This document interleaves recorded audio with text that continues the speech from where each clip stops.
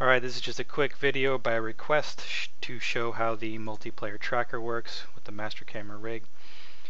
Let's take a look at the rig first.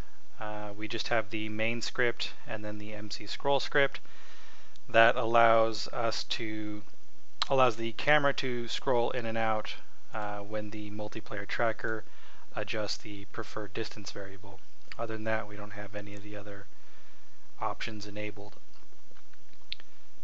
So on the multiplayer tracker, we've just got a few variables here. Our targets is an array, which we can track as many targets as we want. Right now we've just got our third-person controller and then just two dummy capsules.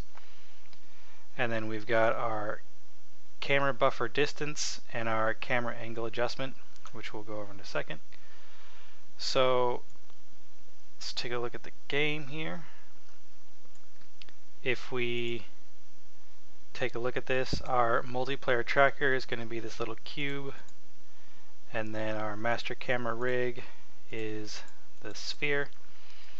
And so when we hit play, our little cube here, our multiplayer tracker, is at the average point of the objects that it's tracking. So it tracks these 3 points, these 3 characters, and then it finds the average location of all 3 of them.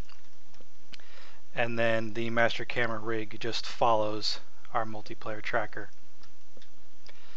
And our multiplayer tracker here will adjust our master camera's preferred distance, so as we get farther away, our preferred distance goes up, so we zoom out. And as we get closer, we zoom in. This whole scene is set up as the fighting demo scene, so that way you don't have to try and figure out all the little variables. But what we have here, like I said before, our player variable is just our multiplayer tracker. We're set up to the camera mode of follow, and that's set up like that. And then our multiplayer tracker, we've got our 3 objects that we're tracking, and our cam buffer distance, so that just lets us zoom in and out, and camera angle adjustment just lets us spin around. One thing you might want to take note of with the camera buffer distance is this is at 1024 by 768 ratio. If you want to have your free aspect and you want like maybe something completely different, you might want to adjust the camera buffer distance. Let's see here, how was it? Yeah, something like that.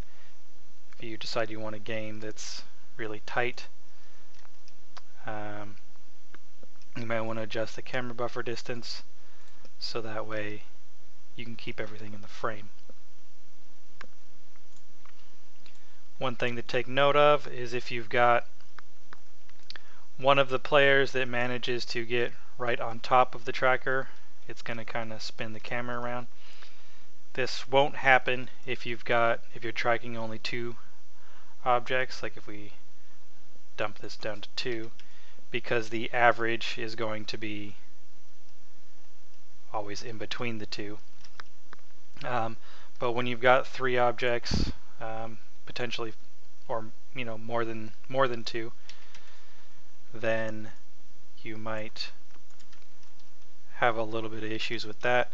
But I would anticipate that if you've got 3 characters all running around on the screen at the same time, it's going to be very unlikely that they're all lined up in a perfect row like this to cause the camera to go weird. Players might be able to discover that and play around with it, I guess. But if you do run into issues with something like that, let me know and I'll see if I can come up with a better solution. Other than that, it's pretty simple. I hope it works well for you, and have fun with it.